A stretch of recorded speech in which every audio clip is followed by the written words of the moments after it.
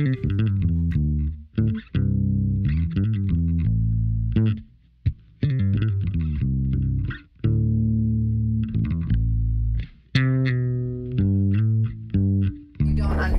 the mechanism by which Mother Nature does that, you're going to do incorrect management of your fields.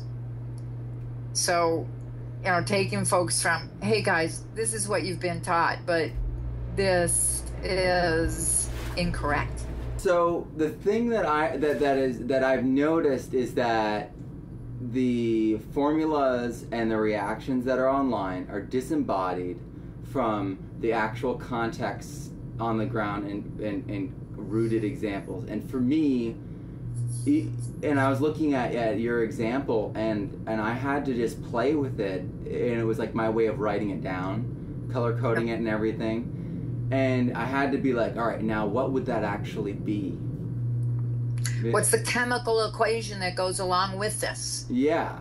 And in those chemical equations, they neglect to tell you that the only way this can happen, ever, is by having enzymes do the catalysis of that interaction. It is not something that can occur.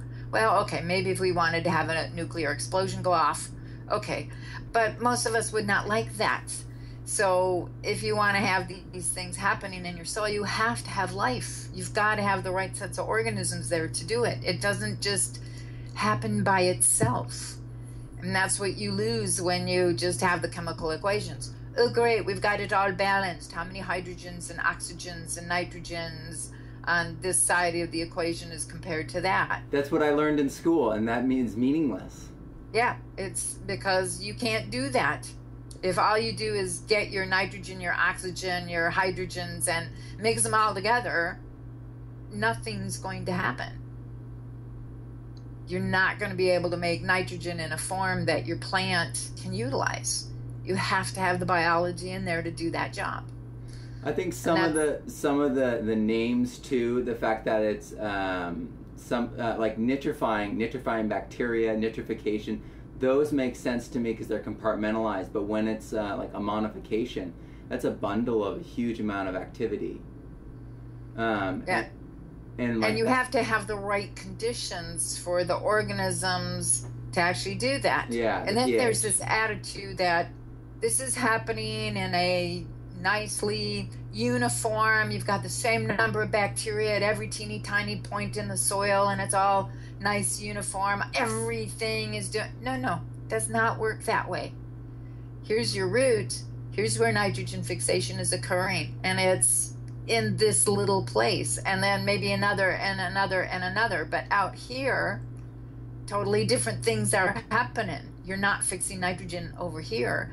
And the error that soil scientists have made, that nitrogen fixation occurs in root systems and it releases nitrate. No, it doesn't. It does not do that at all. The plant's going to get proteins or amino acids from that nodule. None of that is escaping out into the soil. Things that are going on inside that nodule, none of that fixed nitrogen immediately goes out into the soil.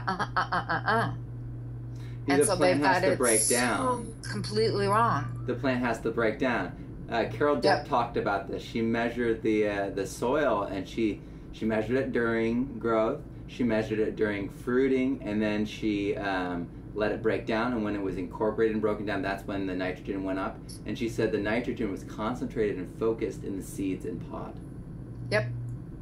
So we literally could lay down seed and then till it under right after it sprouts, like right when it's most vibrant. When you've got a seed that's high, the wide seed-in ratio that's in a seeds, the germ of a seed has a carbon and nitrogen ratio somewhere around 8-to-1 up to 10-to-1. So it's all the stored yummy stuff for that plant to put out cotyledons and to put out root systems and get all of that started. But the seed coat has a seed-in ratio typically up around 100. So if you take a seed with intact seed coat and the germ, seed-in ratio is about 30.